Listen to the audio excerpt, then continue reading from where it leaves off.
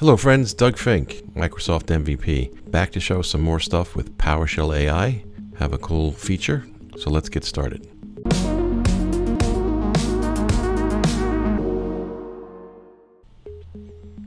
So if you want to play along, you can do an install module, PowerShell AI Assistant, one word, and you can then do what I'm going to do here.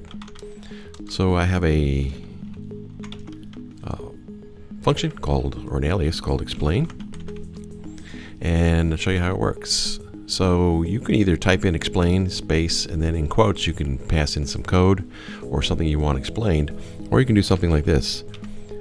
I know it's a runtime exception, but explain by itself will actually read the last item in your command history and then take that, pass it off to GPT,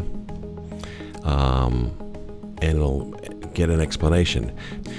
So 1 divided by 0, if you try to do this operation, it will result in an error because division by 0 is mathematically undefined, and explains what the 1 divided by 0 is. Now, I'm just using this as a simple example. Let's do another one, like dir star.psx,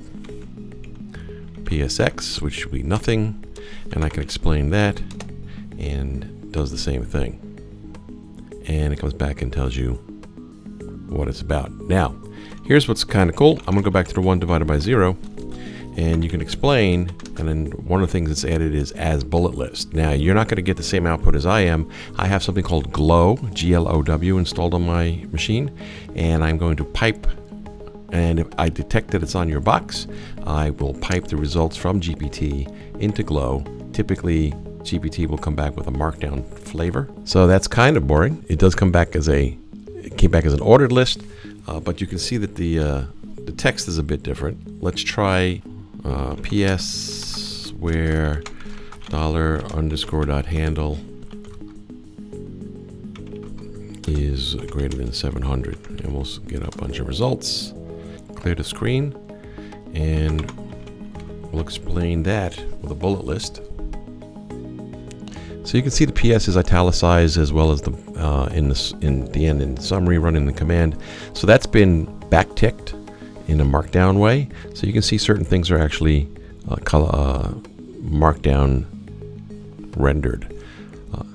So if you don't have Glow, it won't look as good as this. Other stuff will come back even better because it'll be syntax highlighted, especially if GPT returns something in a fenced block.